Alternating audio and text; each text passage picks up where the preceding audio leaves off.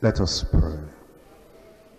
Our Father, we thank you for how you've been sending your own children, servants, ministers to minister to us and to teach us your word. We're praying, O Lord, that your Spirit will use the heavenly pen to write all these things on the tables of the hearts of all of us in Jesus' name, that these great truths we're receiving will not be in vain. We pray, O Lord, the power, the courage, the boldness to carry out everything like you have given to us. You grant to every one of us in Jesus' name. We pray that as we come to the study of this chosen epistle, we pray, O Lord, you'll grant us that grace to go all the way with you in Jesus' name. You have brought us this far. We cannot look back. We will not look back. But we pray that you'll take us all the way to the final destination in Jesus' name. We come to this important chapter in the epistle to the Philippians. And we're praying, O Lord, you open up everything to your own children so that we'll become more intimate with our Lord and Savior Jesus Christ. As we look at this chapter, may we know you more, and the power of your resurrection. Thank you, Lord, because we know you have answered.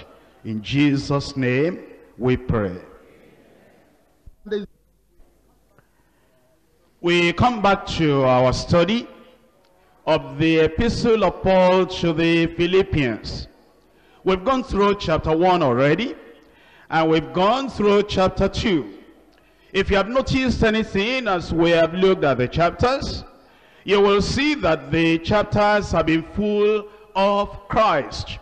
On the one hand, we have Christ exalted, and we have Christ manifested for every one of us to see.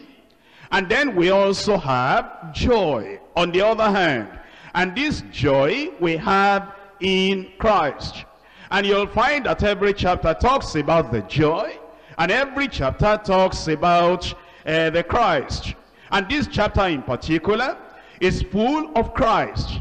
As you look at the chapter just reading through, without even much study as such, you'll find it says in verse 3, rejoice in Christ. And then he moves on to verses 7 and 8, and he says, I'm counting all things lost for Christ. And then he moves on, in that same verse 8, he wants to seek, he wants to have the excellency of the knowledge of Christ. And still in verse 8, he's saying, I want to win Christ. I've got a lot of things, and I'm looking forward to winning the crown. But the crown will be nothing to me if I do not win Christ, that I may win Christ. In verse 9, he wants to be found in him. That is found in Christ. And still in verse 9, he wants to have the righteousness that comes through the faith of Christ.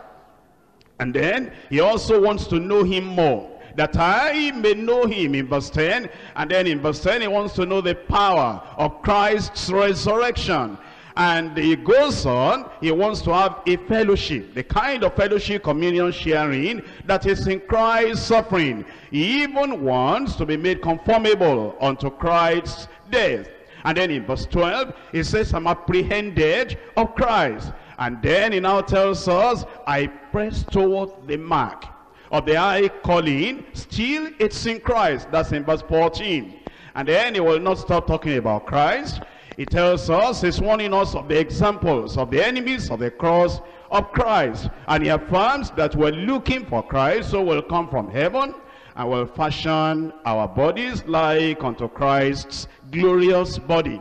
As you just go through without study, you find that you are learning about Christ here, and you're looking at Christ here, and you want to be full of Christ, and you want your thoughts, your mind, your desire, your ambition, all to be taken up by Christ. It's in this chapter you will find particularly that the apostle, by his own example, as well as by exhortation, is calling all believers to a holy ambition in Christ. But the central truth is what you find in verses 13 and 14.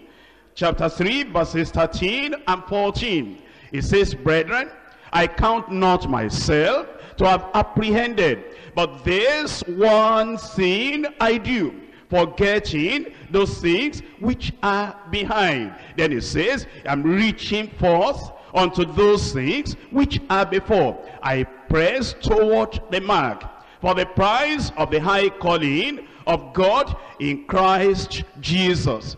That's why we titled the study of this chapter, Pressing Toward the Mark. Pressing toward the mark. He starts in verse 1 by the word, or with the word, brethren. And these brethren are to rejoice in the Lord. He's been talking about the theme and the subject of joy. He still mentioned the same thing here, but for the first time, he emphasizes, underlines that the joy is to be in the Lord. And then as he continues, he ends up, he says, if you will start with joy and continue with joy, there is the climax of that joy, the thing that will cap it all. It is when Christ will come, that's in verse 21, and he will fashion our own bodies unto his glorious body. He will change, he will transform, and then he will subdue all things unto himself and will be forever with him. Verse 1, he mentions our joy in Christ. And in the final verse, he mentions the crowning joy, the climax of all joy that we will have. And in between those verses, in between verse 1 and verse 21, he now tells us the kind of desire you ought to have, the kind of ambition you ought to have, the kind of lifestyle you ought to have, the kind of commitment, consecration you ought to have. If you're going to move on from that verse 1 onto the final end in verse 21, when you'll be transformed and changed and fashioned unto his likeness. And it tells us in those verses that the great privilege of being totally conformed to him and the great privilege of being fashioned like unto his glorious body is not for the nominal churchgoer. And it's not going to be for the religious churchgoer. And it's not going to be for the cold and the lukewarm and the inconsistent, stagnant Christian. Such a hope, such ambition, and such a desire will not be realized by the people that are self-satisfied or self-sufficient, or the people that are spiritually idle, that they are not people that just say we're Christians and we're waiting for the rapture. No, it is not for those who hate the cross, who detest suffering in Christ, but they are for the people that actually reach forth for the mark of the high calling, and they are pressing on, and they're moving on, and they want to have every time an addition to their Christian life so that they'll be more and more and more like Christ every day. It's telling us one thing in one sentence. It takes a great pursuit to win the great prize. It takes a great pursuit to win a great prize.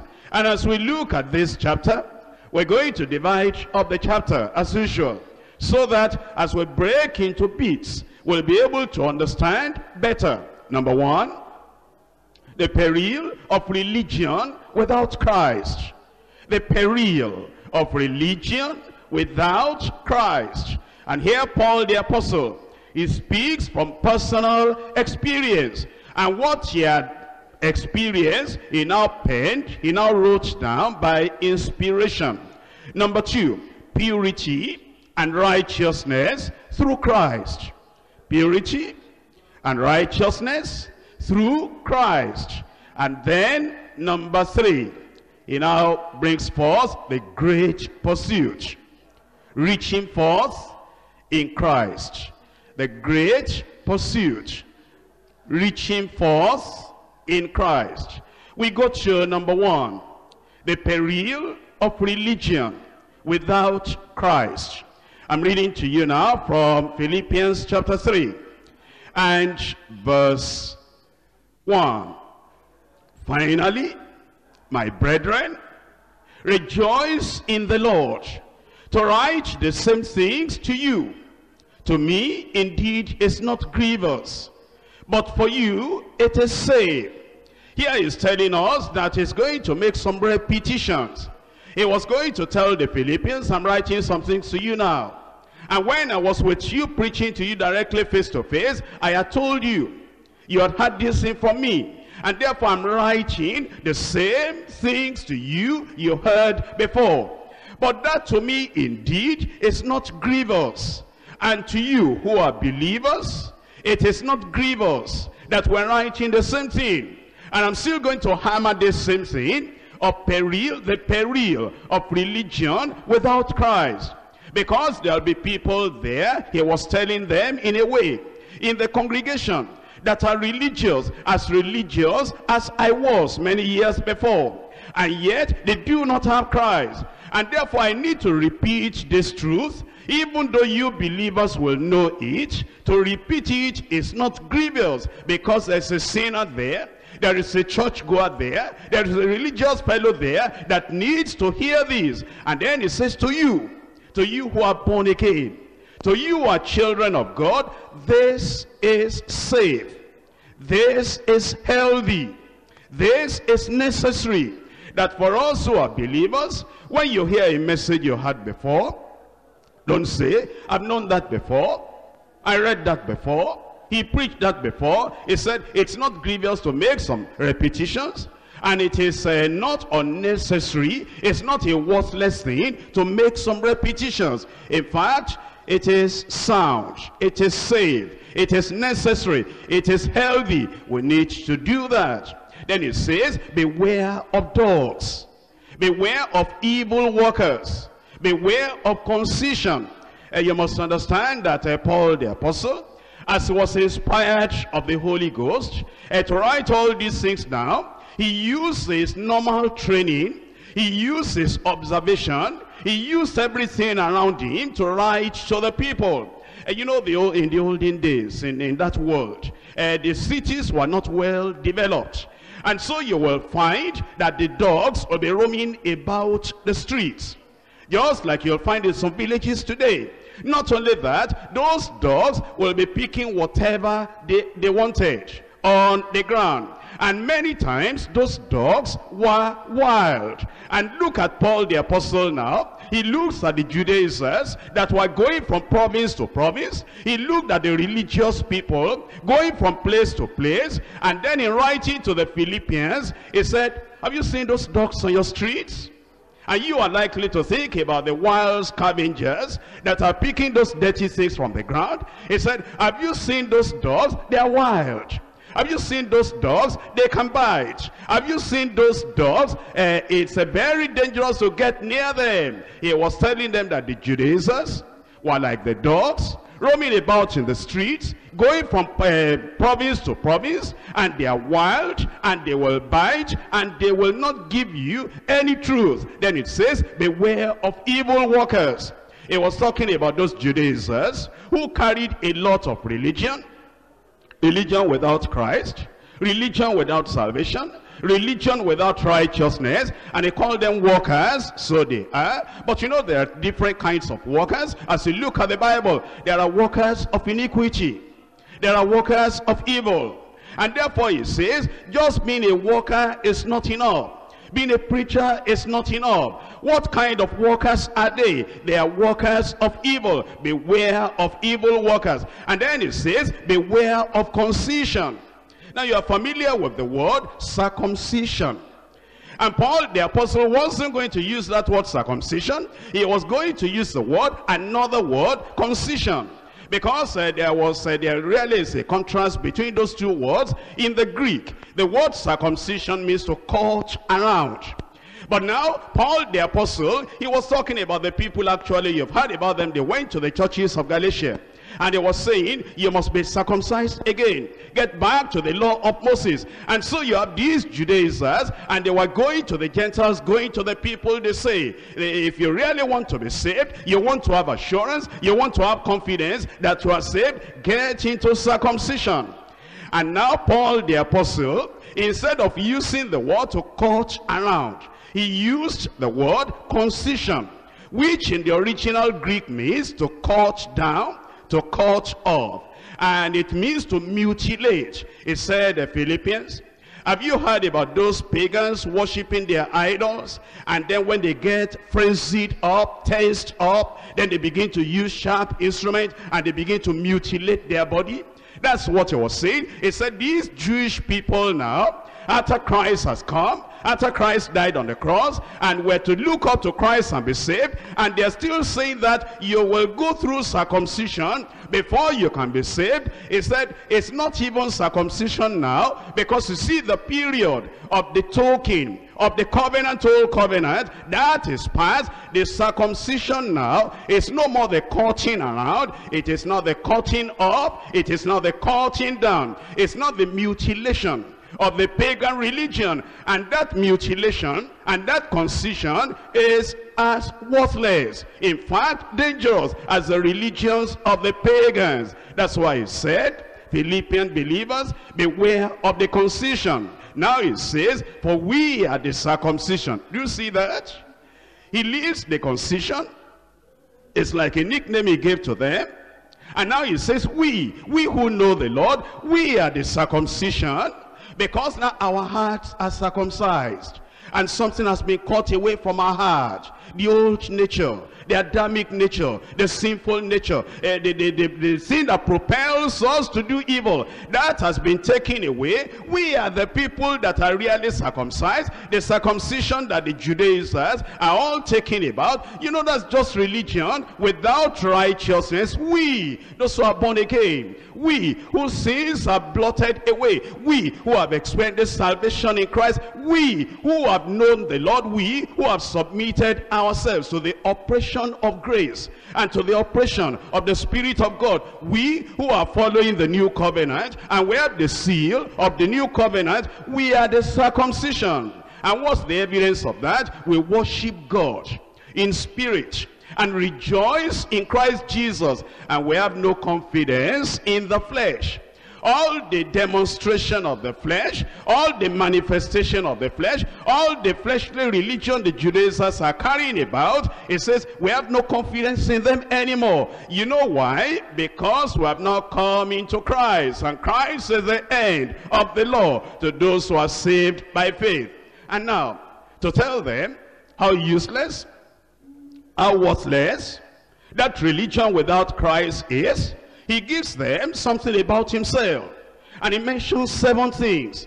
From verse 4, it says, though I might have confidence in the flesh, it says, if any man thinketh that he has whereof that he might trust in the flesh, I more. Now he is challenging the Judaizers. He's in all these people that are preaching circumcision, and they are preaching salvation by circumcision.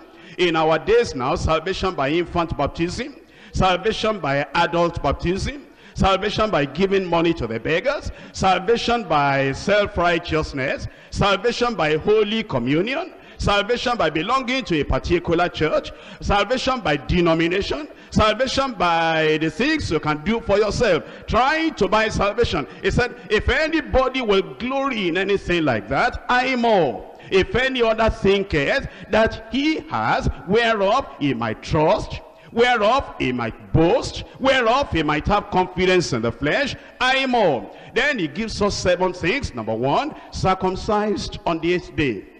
Number 2, of the stock of Israel. Number 3, of the tribe of Benjamin.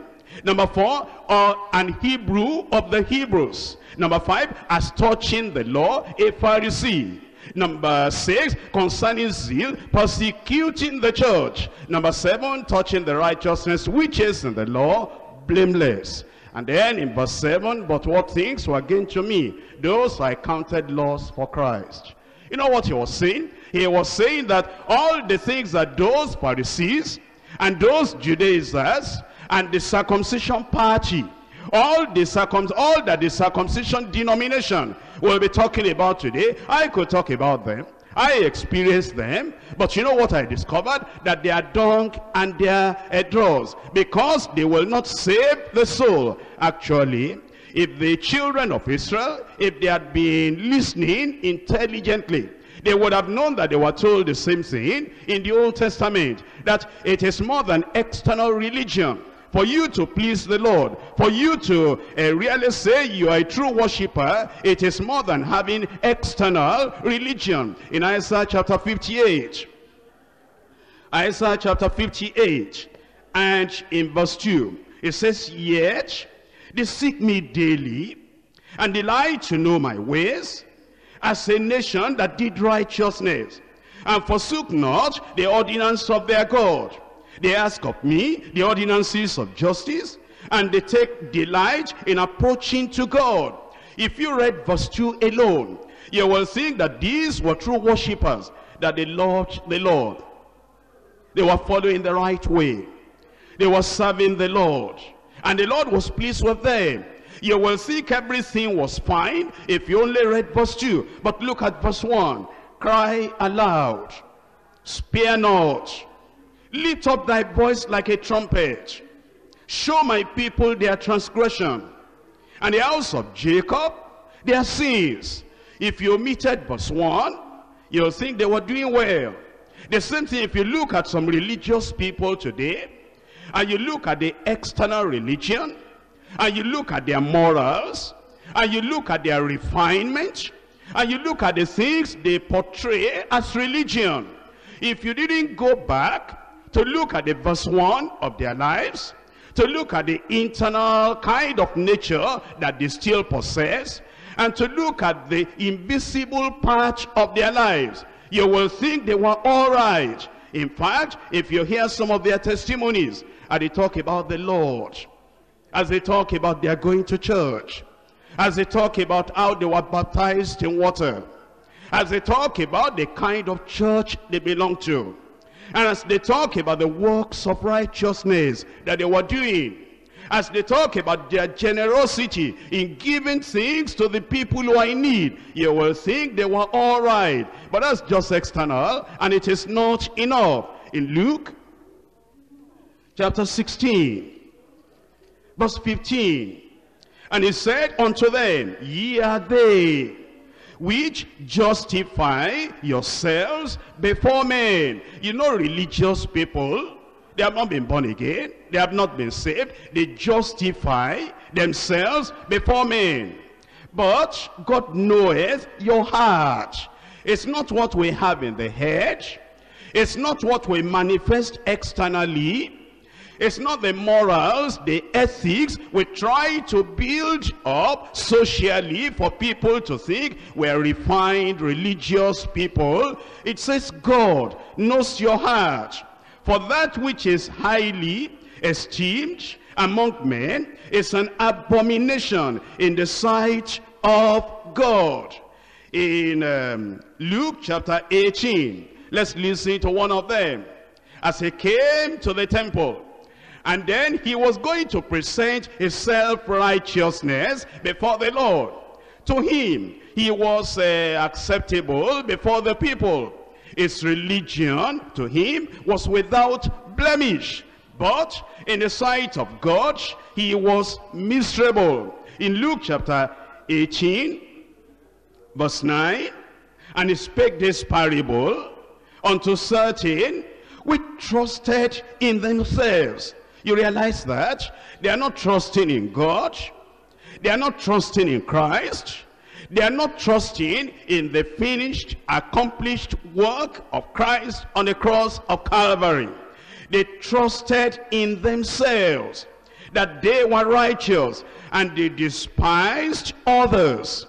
Two men went up into the temple to pray, one a Pharisee, and the other a publican. The Pharisee stood, and he prayed thus with himself. He prayed like this, with self-righteousness, self-satisfaction. God, I thank thee that I am not as other men are. He will not compare himself with the standard required by God. He required truth in the inward part. He will not compare himself with God's righteous demand. He will not compare himself with Christ, the Messiah. Because when you compare yourself with God's standard, you will see if you are falling short. When you compare yourself with Christ, you will see if you are falling short. He compared himself with other men. I thank you, God.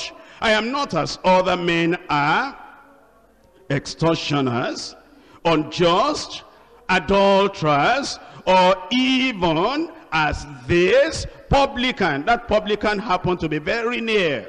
And you see, there are people that will compare themselves with their neighbors, and they look at their own religion, and they look at the religion of the other fellow, they look at their behavior, they look at the behavior of the other fellow, and they give themselves pass mark. I've tried enough. I'm doing it well. I'm better than other men. In fact, in verse 12, I fast twice in the week.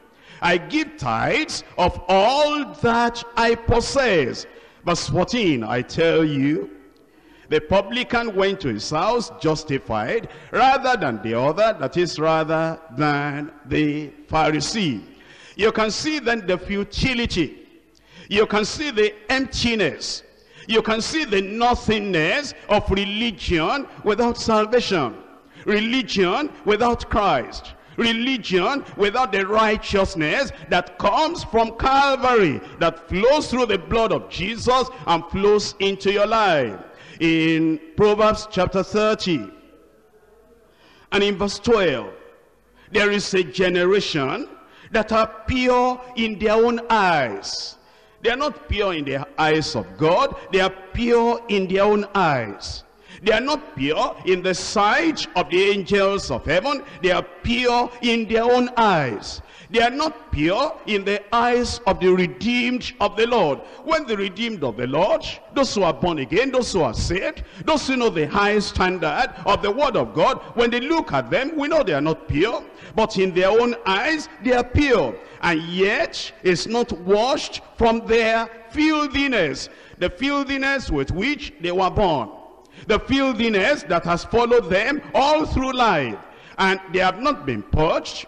They have not been cleansed. They have not been washed from their filthiness. And yet they come with religion. And they are pure in their own eyes. The Lord is telling us not to think about that kind of purity, because that will not satisfy the Lord. Because that will not make you to be in favor with the Lord. You need a cleansing that comes through the grace of God. If you are going to really be acceptable in the sight of the Lord. Now, let's come back to Philippians chapter 3. And let us try to see now what the apostle, what he was saying of what he had in the past. Look at it now from verse 5. Number 1, circumcised on the 8th day. And you see, that was the joy and the boasting of the Pharisees and of the Jews of that time. It was according to the law and according to the covenant that the Almighty God had made with Abraham. But now, when God enacted, when God established the old covenant, it had a time. And he knew that the new covenant will come. The old covenant now had been abolished. The new covenant had been in place, and this man was still rejoicing in the old covenant. And that's sometimes what you find. There are some people, they can argue for many, many hours, and they will say, I can tell you what we're doing is in the Bible. That's true. The circumcision is in the Bible. The circumcision, you'll find it in the Old Testament. You'll find that that circumcision was a token, a sign of the old covenant. But the old covenant has now been abolished. And the new covenant has taken its place. It will amuse you, although it will sadden you, when you hear some white garment fellow arguing and say, I can show you burning incense, burning candle, I can show you in the Bible. Yes, you can show us. Is that in the new covenant? Did not come through Christ? Or are you following the thing that has been established? You can even find some people killing animals today, and they will say, I can show you in the Bible. Yes, you can. Is it under the old covenant that has been abolished, or is it in the new covenant that is established now for this generation? And you find some people that will say, you know, I can show you in the Bible where God says, when you come before him and you stand on that holy ground, you will remove your shoes. Yes, you can. That's in the old covenant or in the new covenant. You see, many people, they do not understand. And Paul the apostle did not understand, and he said, I was circumcised, and that was his joy, his boasting in the olden days. But now he knew when he met Christ that what God required now was totally different. Number two, of the stock of Israel. And you know that Israel, he inherited the covenant made with Abraham. And now he's saying, I am of the stock of Israel. Number three, of the tribe of Benjamin. Now, if you read the Bible ordinarily, it may not strike you what Paul was talking about. Paul was saying, now you people, you need to realize, if you are talking about Judaism, if you are talking of being a Jew, you should understand that there are Jews, but there are real Jews. You see, when the 10 kingdoms, the 10 tribes rather, when they went into idolatry, Judah and Benjamin remained. And Judah and Benjamin, they remained loyal and faithful to the Davidic kingdom. And he said, Paul the apostle said, if you are going to rejoice in religion, are you going to be greater than somebody coming from the tribe of Benjamin? In fact, don't you remember the first king in Israel came from the tribe of Benjamin? In fact, what was the name of that first king? Saul. Do you know my name? Saul. And so if you are going to rejoice that in Judaism, how about me? If that thing could have saved anybody, Judaism would have saved me. Then it says number 4, and Hebrew of the Hebrews. See, at that time, the Hebrews themselves, the Jews themselves, many of them could not speak the Hebrew language. And then Paul the apostle, it's like he turned around, and now he might even want to speak to them in the Hebrew language. He said, well, when we're with those Gentiles that are speaking Greek, we talk to them in Greek. Are you a Hebrew? Are you practicing Judaism? Are you a real pure Jew? And then he began to speak Hebrew. And then the other fellow said, I can't understand what you are saying. I can only take some things in Aramaic. He said, there you are. I am a pure Jew. If all these things could save, I will be saved before you. But being a Hebrew of the Hebrews could not save anybody. And then he said, as touching the law, I am a fundamentalist. You know, the Pharisees were the fundamentalists among the Jews, because you had Sadducees, they didn't believe the whole of the Old Testament, and you had some other people that had been affected by the amalgamation of all the ideas coming from the Gentile world. The Pharisees were the fundamentalists among the people of the Jewish race. And he said, if you are talking about fundamentalists, if you are talking about people that know religion, if you are talking about the people that take the Old Testament, who do you think I am? I was a Pharisee. And so he said, but you know, all those things that I could have rejoiced in could not save me at all. Then he said, concerning zeal. If you had read anything about the Jewish people, you will see that they counted zeal as one of the high marks of a person that was really religious. And he said, concerning zeal, persecuting the church.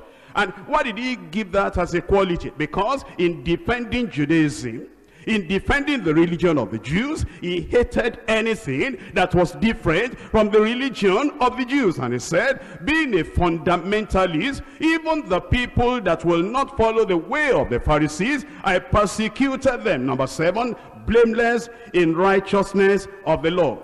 Not omitting anything. You have to give tithe, you have to give offering, you have to have this washing, you have to have that ceremony. Everything, I did everything. And yet, he said, all that religion could not save me. You may want to write this now. There are 7 things.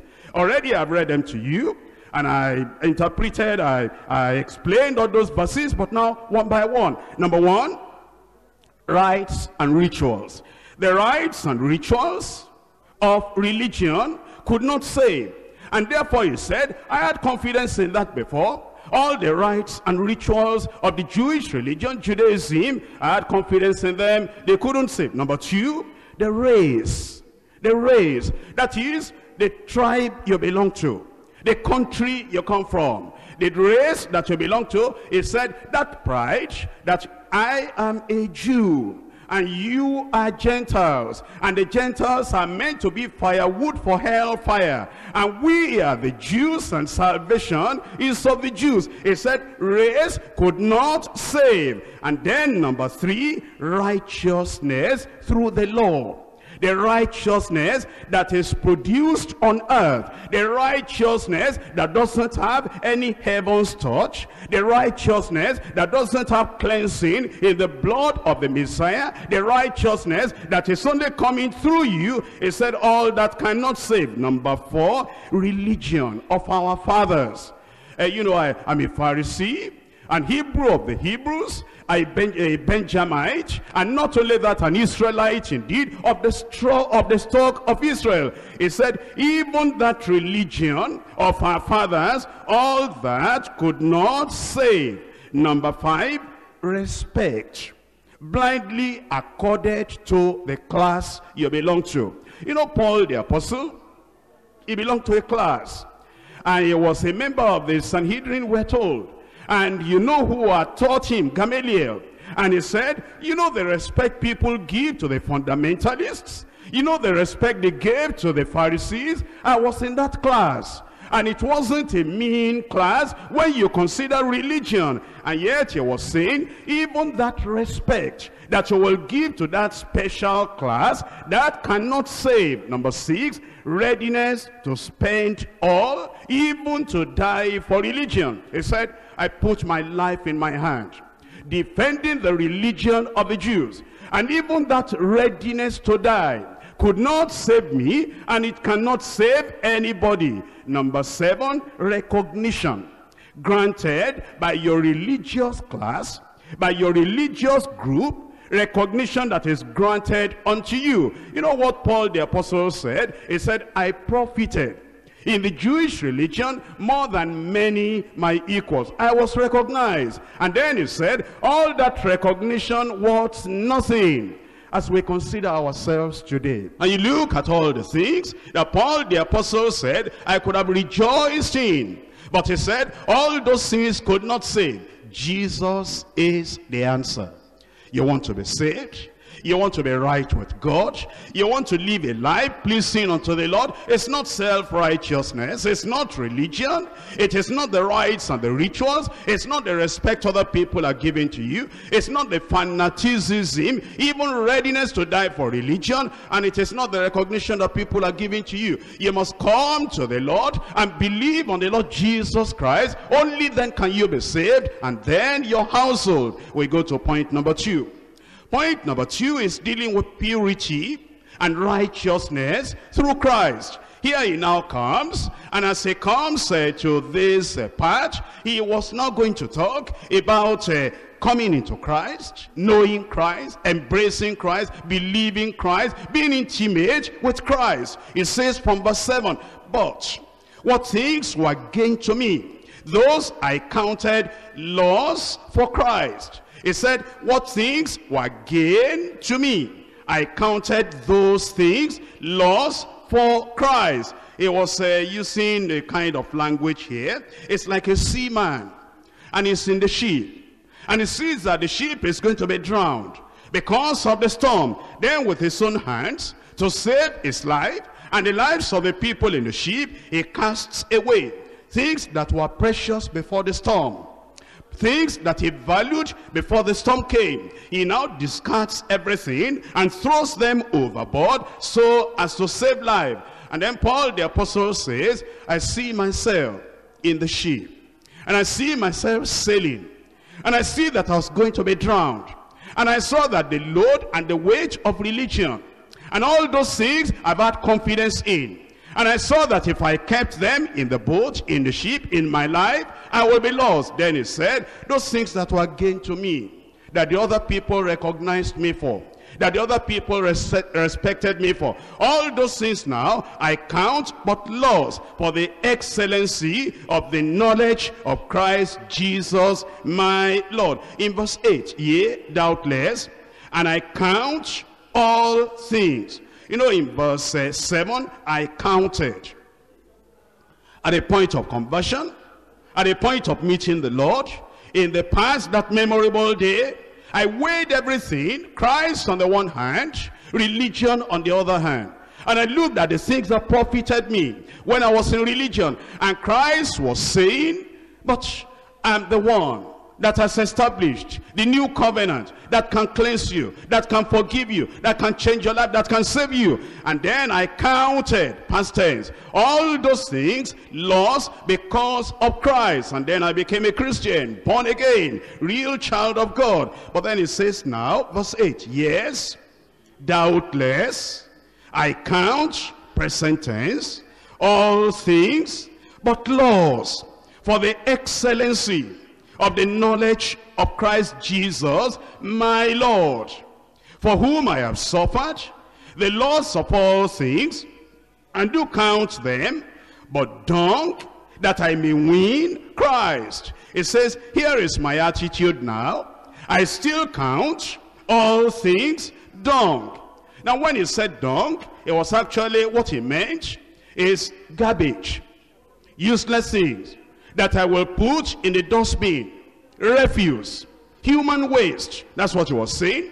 All those things that are important to people now, all those things that religious people are carrying about, I count them as human waste that you'll not even want to touch with your hand. And that is so that I may win Christ. And in verse 9, and be found in him, not having my own righteousness, which is of the law. It says, anytime, I do not want to be found in self-righteousness anymore, in the righteousness of the Pharisees and the scribes, but that which is through the faith of Christ, the righteousness which is of God by faith.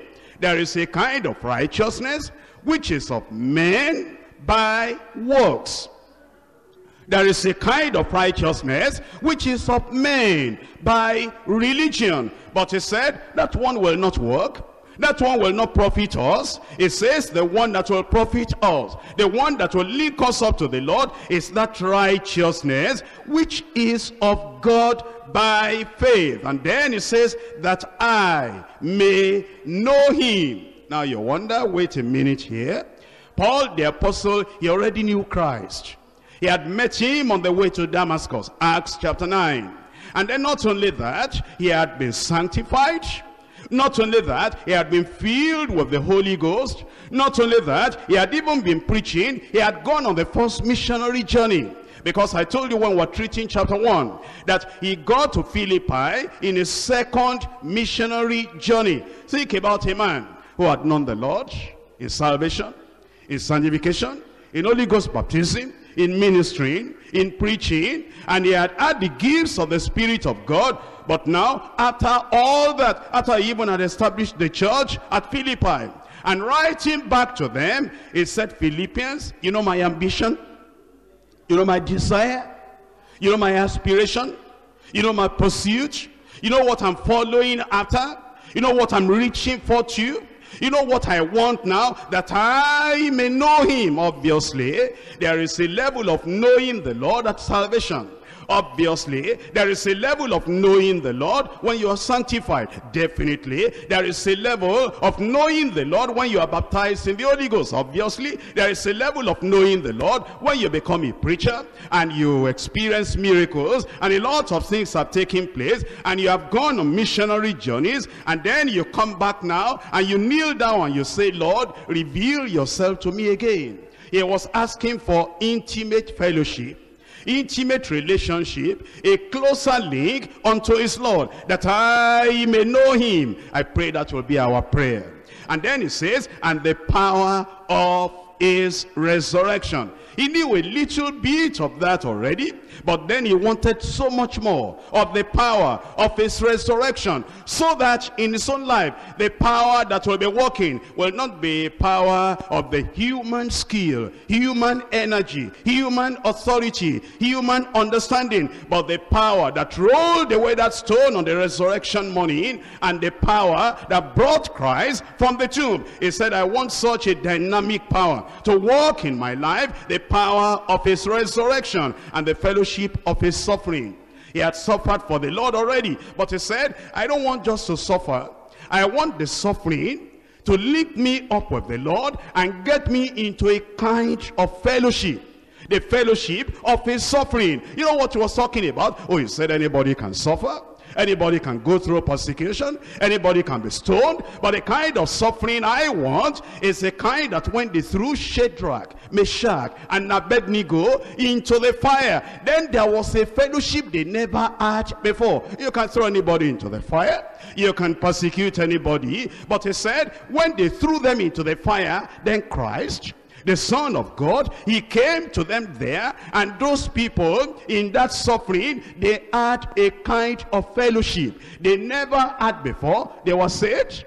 They were believers in the Old Testament sense. They were living righteously in the Old Testament sense. They were pleasing the Lord in the Old Testament sense. And yet there was a kind of fellowship, heavenly fellowship, they had never had until they got into the furnace of Nebuchadnezzar. He said, the kind of suffering I want is the one that will bring me into the fellowship of his suffering, being made conformable unto his death. He said, that's the conformity that I want. When I'm dead to all things and nothing affects my life, interests my life anymore. You know, as you look at Paul, you'll find that, number one, conversion brought him to Christ. That's very clear. And as for everyone, conversion brought him to Christ. But there's another word, and this word is consecration. That consecration kept him in Christ. Two things: conversion that will bring you to Christ. But it's not enough that conversion has brought you to Christ. There is something that will keep you in Christ, and that is consecration. And that's the consecration we find here when he said, the things that were gained to me, all those things I count but loss. In fact, I'm still throwing them away. And everything, not that even some of those things were not even sinful, but if I see that they will lessen my relationship, my fellowship, the enjoyment of the intimacy I have with the Lord, I throw them away. Consecration kept him in Christ. Look at what the Bible is telling us in Matthew chapter 13. And this is exactly what Paul the apostle was experiencing.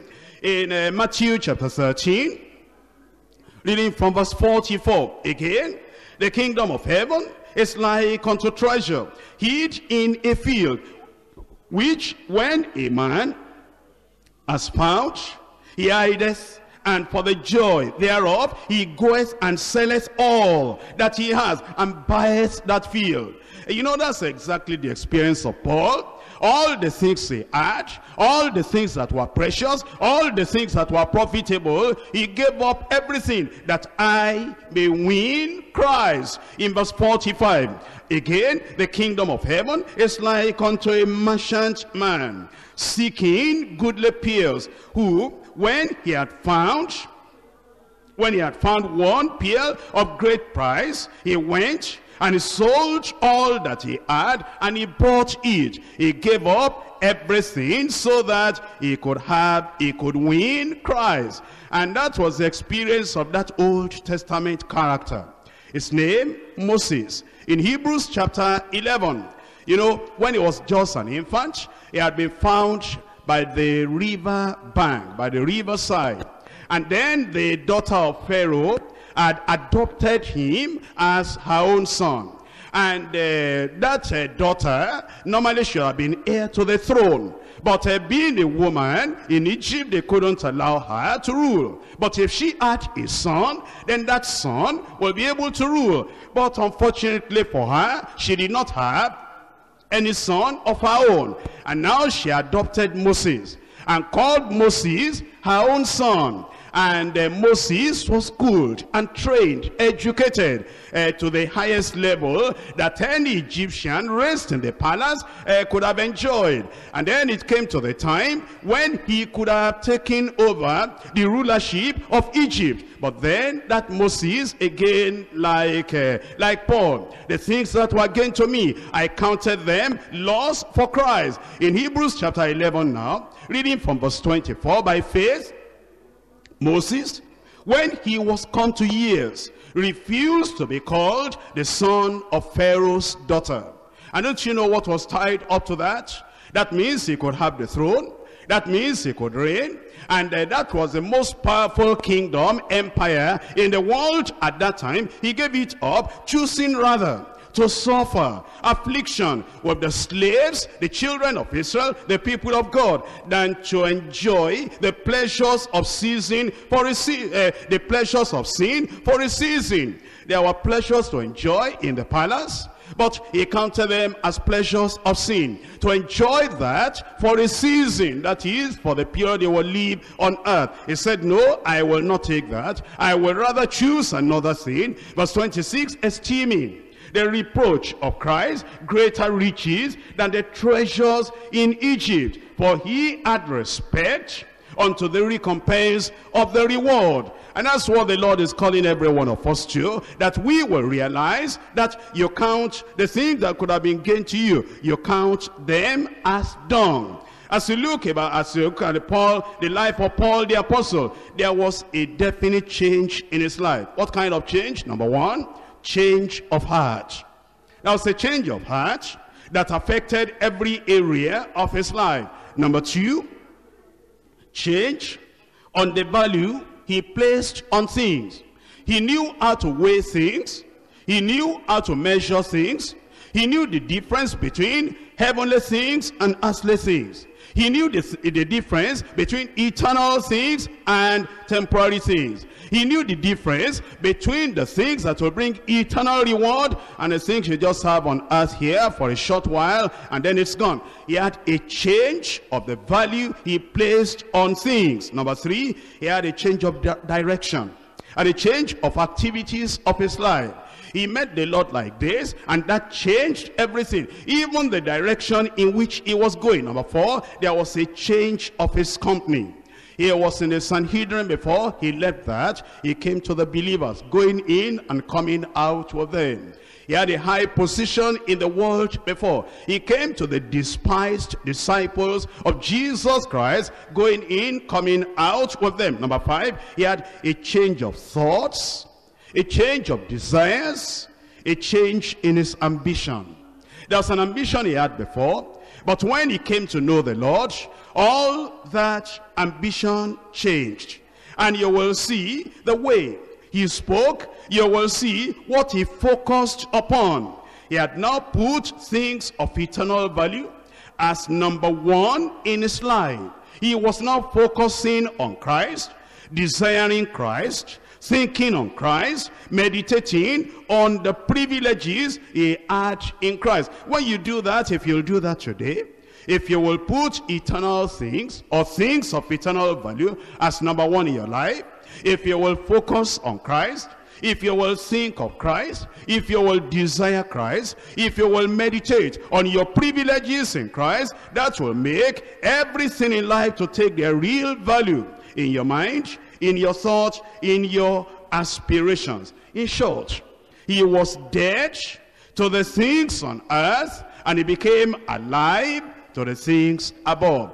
Dead to the things on earth, and then he became alive to the things above. I pray that God will do the same thing in every one of our hearts, even today, in Jesus' name. We come back to Philippians chapter 3. Now we have point number 3. The great pursuit, reaching forth in Christ.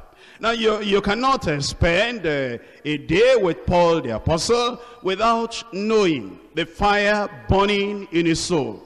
You could not have spent a moment with Paul the apostle without having something of heavenly treasure rubbing off on you. Everyone that met that man, that came to that man, that saw that man, that fellowship with that man, they got something of his life, something of his ambition, something of the pursuit of his soul. And you can tell it's still the same thing today. When you read the epistles of Paul, and you see his life, and you hear his testimonies, something comes upon you. You know that there is still a kind of level you need to get to. Look at his language now in Philippians chapter 3 verse 12. Not as though I had already attained, what? A man that had been saved, sanctified, because you are witnesses, and God also is said, how holily and justly and unblameably we behaved ourselves among you that believe. A man that had the power of the Holy Ghost in his life, and when that bad Jesus tried to oppose his preaching, he looked at him and said, you child of the devil. And with heaven's authority coming out of his mouth, he said, you will be blind. You will not see the sun for the season. Immediately that man became blind. Look at this man saying, with all I have got, with all I have done, with all the places I've gone, not as though I'd already attained. Here is the man that had been taken to the third heaven, and he had been to paradise, and he had words, and he saw things that he didn't have human language to be able to explain. He saw some mysteries that he was not permitted to write down or to tell anybody. Look at a man that the Lord himself was backing up. He was in a ship, and then they were all going to die, and the Lord sent an angel from heaven because of him alone and said, Paul, you are my servant. You will testify of me in Rome, and even all these people, more than 270 people, I give them to you just because of you. They will not die. Think about a man like this now telling us, not as though I have, in our language today, modern day language, not as though I have arrived. You know, many people today, there is no pursuit in their lives. There is no goal anymore. There is no ambition anymore. Once they can testify, I'm saved, I'm sanctified, I'm baptized in the Holy Ghost, and I went somewhere and I preached the gospel, and see what happened, finished. No more goal, no more ambition, no more strategy, no more planning, no more aspiration. They are satisfied. They say, see what God has done through me. Is that not enough? Here is Paul, not as though I'd already attained, or either already perfect, but I follow after, if I may, if that I may apprehend that for which also I am apprehended of Christ Jesus. Brethren, I count not myself with all the things to have read about me, to have apprehended, but this one thing I do. Look at a man of one single purpose. There was a focus in this man's life. It's like he had a telescope, and he was looking at something very, very far away that other people could not see, and therefore he said, this one thing I do. Paul, what do you do? Forgetting those things which are behind. He said, number one, all my sins that I committed before I knew the Lord, I've forgotten about them. You know why? God himself has forgotten about them. All my victories of the past, I've forgotten about them. You know why? There's a new battle today. All my success of the past, I've forgotten about them. You know why? There is a soul to be saved today. I'm reaching forth, reaching out to him. And everything that people are rejoicing about, I put that in the record of God. When I finish a day, I forget that day. Whatever happened that day, I put that behind me. And this one thing I now do, I press forward, I forget the things that are behind, reaching forth unto those things which are before. And then it says, I press forward. It says, there is something within me that is pressing me. There is something within me that is a kind of pricking me. There is something within me that is agitating me, energizing me, stirring me up, and moving me on. He said, I don't know about other people. I cannot sit down. There is something churning me within, turning within me. There is something that is boiling within me. There is a fire that is burning within me, and because of that, I keep on pressing toward the mark For the prize of the high calling of God in Christ Jesus. After he has spoken about this wonderful ambition and this wonderful aspiration, then he looks around and he says, should I be the only one that is pressing forward, forgetting the things that are past, desiring just one thing, to glorify the Lord, that I may know him, that I may possess that prize of the high calling. In verse 15, he calls upon everybody else. He said, you can do like that too. You can be like that too. Let us therefore, as many as be perfect, that means you have been born again, that means you have been sanctified, that means you have the Holy Ghost, that means there's no blemish, there's no blame, there's no wrinkle in your life, that means the blood of Jesus Christ has cleansed you. Let us be thus minded. And if there be anything, ye be otherwise minded, God shall reveal even this unto you. Nevertheless, whereunto we have already attained, let us walk by the same rule. Let us mind the same thing. He said, brethren, be followers together of me. He said, brethren, don't write all this off, that I may know him and press him forward. This one thing I do, I want to possess, I want to know him more intimately. Don't say, well, that's Paul, it's a fanatic. That's Paul, that's his constitution, that's a predestination. That's what God wanted for him.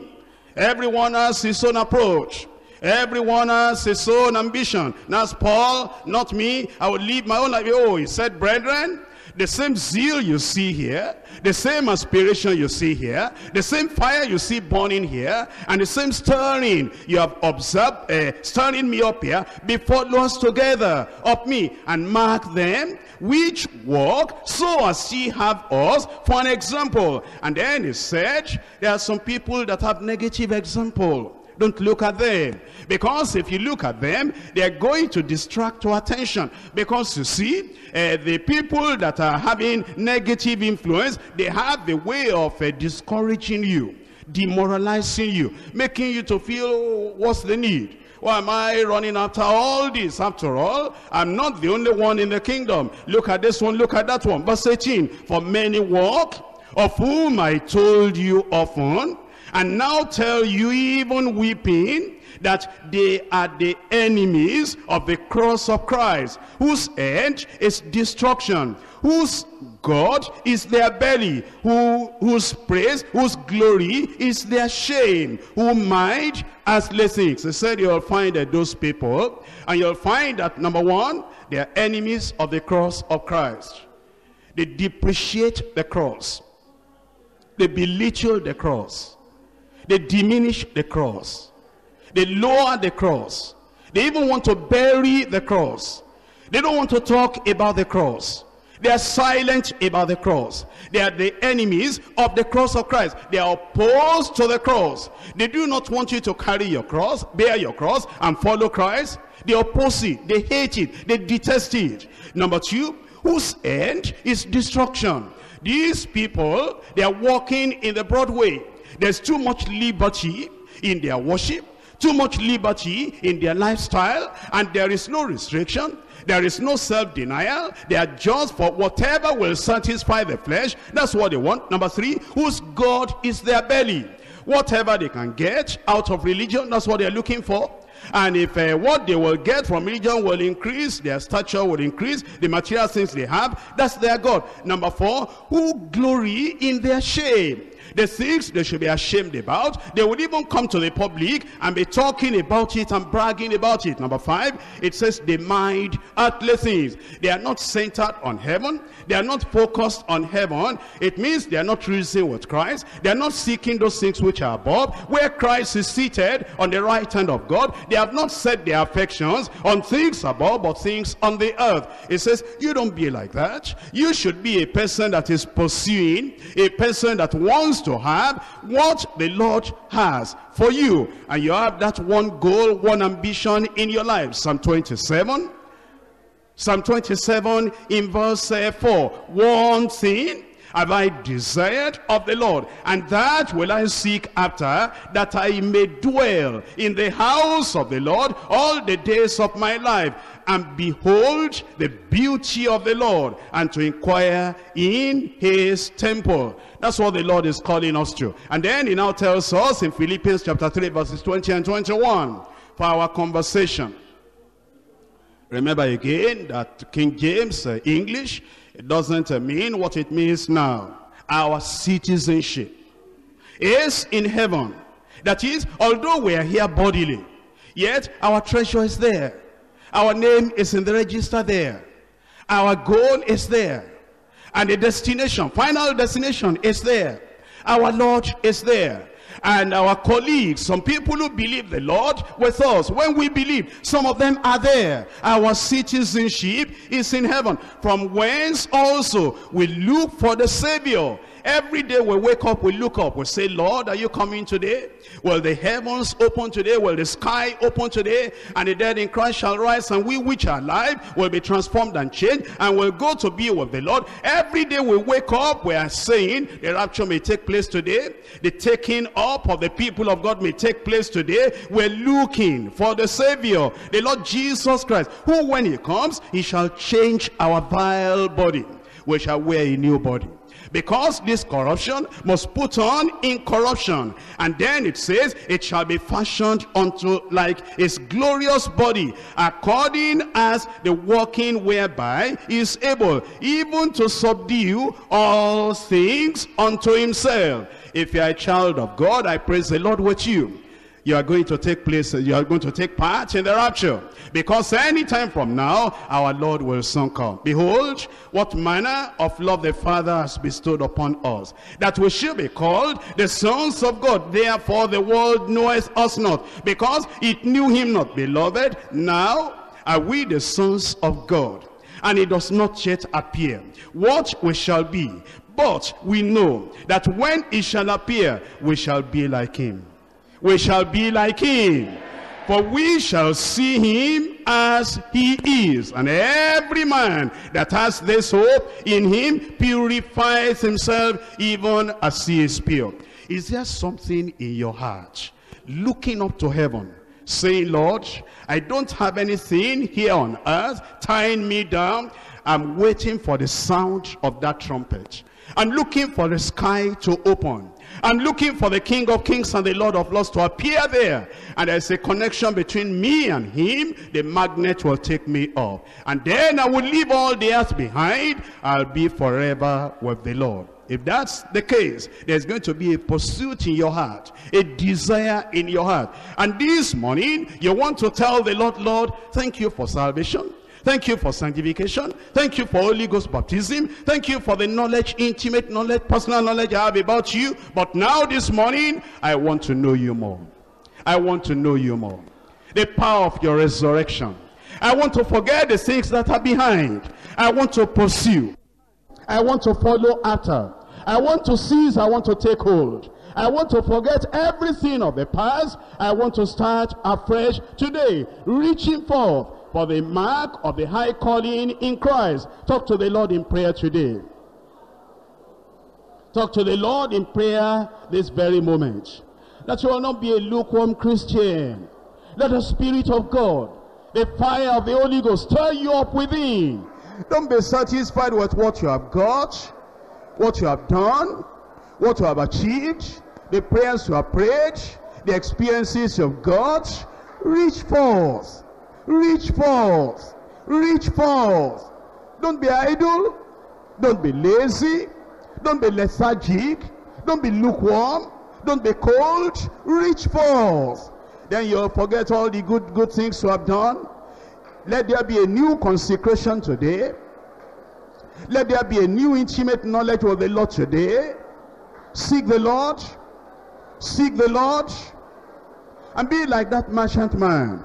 When you have discovered a good pearl of great price, you bring everything that you have got in exchange with that good pearls of great price.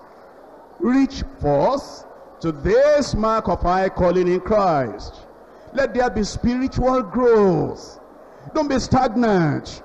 Don't remain in the same situation. Move on. Don't look back. And don't rejoice too much because of what you did yesterday. What have you done today? Move on.